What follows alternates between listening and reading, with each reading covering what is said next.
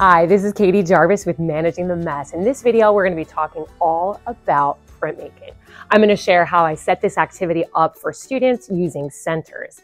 I'm going to tell you what I teach students when we're doing printmaking lessons. And I feel like this is going to be helpful if you're starting out, because this is something as a new teacher, I just could not envision how was I going to get these students to do this independently with all the different steps. If you've been teaching for a while, hopefully you can pick up some tips and tricks how to simplify this activity and make it more enjoyable for students. I'll also touch on how to clean up this messy activity. I'm going to start up with the tools that I use for printmaking. So for the younger grades, I use this brand Innovart.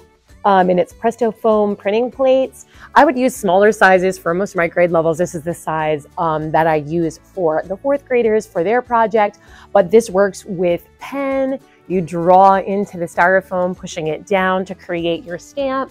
For my sixth graders, which is the top grade that I teach, we use linoleum printing plates. So it's a little bit like a material like an eraser. It's called Easy Cut. Linoleum, E and then Z cut with a K, I believe, linoleum. And students use carving tools to carve into that linoleum. So there are lina zips, which is the one that looks a little bit like this hook that students carve and pull towards themselves. And there's lino cut, which you are cutting away from yourself. And this takes off some of that linoleum so that students are able to make prints that look like this. And I have students print onto different colors of construction paper depending upon the project. For sixth grade, I do let them choose what color they're going to use. When we're printing, we're using Speedball ink, and I like to buy the really big 5-ounce bottles of ink so that it lasts us a long time. When you get to the bottom, it kind of is a little bit like toothpaste where it's hard to get it out, especially for the kids. I use rollers for students to put the ink onto the stamp. We do use these Speedball barons, or my students call them rubbing tools, to rub the back of the stamp and get the ink off of the stamp onto the paper. I use foam trays. Usually I prefer them to be bigger than this, but this is all we could find this year. But this is where we put the ink so the students can roll the ink onto that. I would cut down the construction paper like I said, for the prints before the students would come in. And I would also copy where I wanted the stamp to go. So I put this on the copy machine. This outside line would be the paper that the students are going to print on. And the inside line would be the shape of the stamp that the students are using. So right now I'm going to be setting up for my third graders to do printmaking, and this is the size of their stamp. So the stamp would go right there facing up to the ceiling, and then the paper would go on top. What you're about to see me do is set up my room in centers for these printmaking stations. My two front tables I'm going to be setting up with the foam trays, the ink, and the rollers, and these are going to be the printing stations. My third graders are doing ancient Egyptians, and we're going to do one table silver and one table gold. If students want to switch from one table to the other, they'll simply go to the sink and wash their stamp off. In the back two tables, that's going to be our printing tables. So that's where I'm going to put that registration paper that they're lining up their stamp on. I'm going to put paper for printing, and I'm also going to be putting pencils for them to sign their names.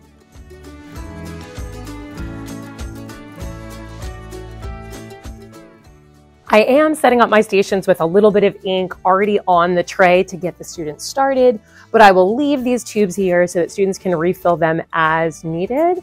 I explain this to students that they should be using as much ink as they would toothpaste. They should not be using the amount of ink that they would use if this was ketchup. So toothpaste is the good indicator about how much they will need. If students use too much ink, it's going to go into the hole of their stamp, and their print is not going to come out the way that they like it. They'll actually need to wash their stamp off. So it's a lot of work if they use too much ink, and they quickly realize this and catch on to that if they do make that mistake.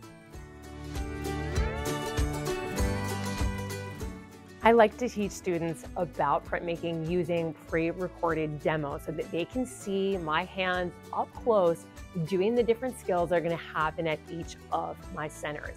at the tables here in the front, I'm teaching students that they're going to be using the rollers and they're going to be thinly rolling out the ink. They want the ink to be very, very thin and very even, and we're using that speedball ink. They put their stamps down right onto the table, and then they roll the ink right on top of the stamp. And I don't care, because tables are covered, if ink gets onto the table. I show them how to very carefully hold the edges of the stamp and pick it up once the ink is on the stamp and move it to my back tables. At the back table, students usually stand up and they will get one of these papers and set it down on the table. Their stamp will go on here facing up, so their stamp's always looking up at the ceiling. We're never turning them upside down. I think that helps to avoid some of the confusion with students. And I explain this to them that it's like a sandwich. So we've got the registration paper here on the bottom. That's the piece of bread. Their stamp is going to be the meat, and then they're going to choose a piece of construction paper and line that up with the rectangle that you see on the paper. And that's going to be the top bread. Students would keep this flat on the table, holding one hand down so that this does not wiggle, and then the other hand is rubbing with the rubbing tool. They do need to rub this for about a minute. They're going to rub all the corners and the centers. And I remind students that this is called a barren or rubbing tool. So if they hear people banging or see them banging, they need to remind them that it's a rubbing tool and it's for rubbing. Now, the very best part, once the print has been created, students peel this off like they're peeling off a fruit roll-up, and it reveals their print. What you need to teach students is that this is definitely a learning experience about how much ink to put on, how hard to press. So not everyone is going to be perfect. And in your lesson slides, you should have pictures, or even I've done this before where I've made posters and clipped it onto my drying rack of what are mistakes that you shouldn't keep, because some of our learning we're going to toss and throw away and just count it as learning. The first mistake is ghost. When students do not put on enough ink, we'll tell them to go ahead and throw that one away. Next time they should use a little bit more ink, a little bit more pressure, so they avoid those ghost prints. The second mistake that I see is students have crooked prints. So we're using this paper here to line things up, lining up that outer edge with the construction paper and the inner edge with the stamp so that that doesn't happen. It can move on them if students aren't holding things down when they're doing the rubbing. So that's another thing to look out for if students repeatedly are having that error come up. If students use too much ink, it's going to go into the holes of their stamp and their image is not going to print out clearly. When this happens, students do need to stop, wash their stamp in the sink, and dry it off. So this is something that takes a lot of time. So I teach this to students ahead of time so they can avoid this mistake, because it's the one that takes the longest to fix. Another mistake is getting fingerprints, yucky, gooey fingerprints on the outside edges. For prints, you want things to be very clean and have a neat outside edge. When students do get a print that they are proud of, I have them sign it with a pencil, and I leave pencils back at this station, and then they move their artwork to the drying rack. Something that it's a little hard for students to understand is we're creating a series when we're doing printmaking. This isn't like a painting or a drawing where we make one and then we're done. This is like Pokemon cards. This is like Squishmallows, where there is an entire series. So students should be making, in the younger grades, I have them make about 5 really good ones as their goal that they do end up saving and put on the drying rack. For my printmaking lessons for elementary grades, first grade through 4th grade, I would just do printmaking in one day. We just have this one printing day. With my 5th and 6th grade students, I do some more advanced projects, and they may be finishing up their carving or creating of their stamp on that very first day and getting into the process. I also let my upper grades experiment a little bit more with mixing ink. So I do 2 printing days for my 5th and 6th grade students. For printmaking cleanup, one of the first instructions that I give is to have students throw away all of the foam trays. And then students move all of the rollers that we did use into our sink hot tub. And I show them a picture of this so they know ahead of time where that's going to be when we get into the clean up. For my back table, students gather all the rubbing tools together in a bin, and they gather any extra papers that need to go into the trash that are mess ups and help me to throw those away.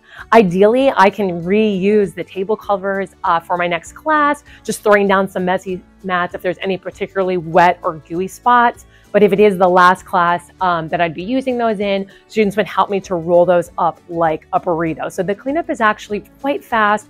All the students are working together. I do have some students do a little bit of pre-cleaning if they finish early. So as they would finish printmaking, students that are done early would move to my carpet area, or in your classroom, it might be an area on the floor where they could do this, and they fill out an exit ticket. Then the first students to finish the exit tickets, I would have them maybe put a few of the rollers into the sink, have them start looking around at sinks. Are we leaving any paper towels and things there that they can clean up before we even begin the large cleanup altogether?